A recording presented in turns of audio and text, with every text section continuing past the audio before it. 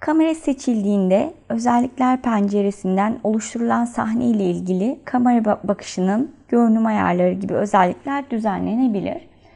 Öncelikle kameramızı seçelim. Yerleştirdiğim ekrana gittiğimde kamera görüntümün kaybolduğunu görüyorum. Yeniden kamera görüntümü açmak için hangi görüntümün açılmasını istiyorsam o görünüş ya da o perspektif ekranında sağ klik yapıp Show Kamera demem gerekiyor. O görünüşe ait ya da o perspektife ait kamera görüntümün açılmasını sağladım.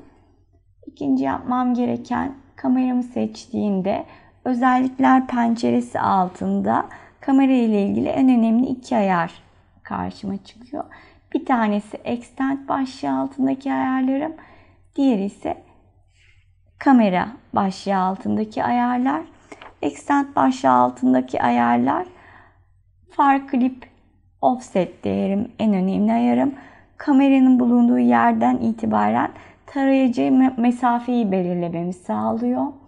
Burada 5557 santim olarak tanımlı. Örneğin 4500 olarak tanımladığımda değişimi görebiliyoruz. Ya da 3000 olarak tanımladığımda yine değişimi görebiliyoruz.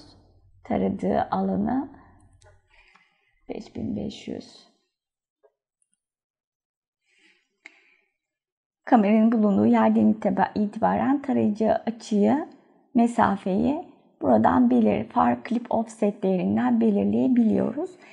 Asıl önemli değerlerim kamera başlığı altında. Buradaki iki önemli parametrem yer alıyor. Bir tanesi bakış yüksekliğim, Eye Elevation. Bir diğer yüksekliğim ise hedef yüksekliğim, Target Elevation. Burada önemli olan bakış yüksekliğim, hedef yüksekliğinden yukarıda ise perspektifim yukarıda bir noktaya hedefleniyor. Örnek olarak yine perspektif ekranımız WT diğer ekranları görmek istemeyelim. View'dan Close Hidden diyelim. Şimdi WT plan ekranım ve perspektif ekranım yer alıyor. Target Elevation'ımı değerini 50'ye düşürdüğümde perspektifim üzerindeki değişimi görebiliyoruz. Hedef yüksekliğimi, göz yüksekliğimi de 500 yapalım. Yukarıdan aşağıya. Tam tersini yapalım. 300.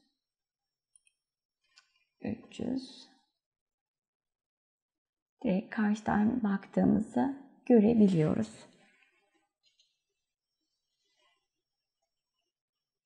Perspektifler üzerindeki kamera ayarlarımızı da özellikler penceresi altında rahatlıkla yapabiliyoruz.